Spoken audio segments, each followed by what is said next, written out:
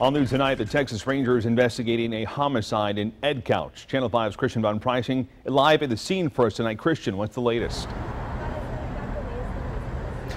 Stephen, good evening. Well, tonight, police are taking their time with this site and information is coming in slow. One thing I can tell you about the scene behind me, 2 blocks behind me, there's a school, an elementary school, and 1 block behind me is the car that's the center of this scene, stopped in its tracks tonight. Now, why are the police taking this so seriously?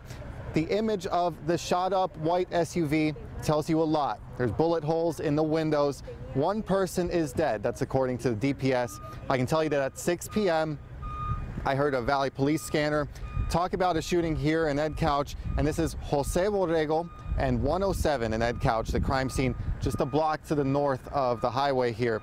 Police have lit up the scene for the night. They're taking their time, and on the scene right now are Edcouch police and the Texas Rangers assisted by various firefighters. Now, we do have more questions. We're waiting for those answers, including who else was in that car, if anybody else was in that car, and who the suspects are. We're waiting for those answers here tonight. At 10 in Edcouch, Christian Von Preissing, Channel 5 News.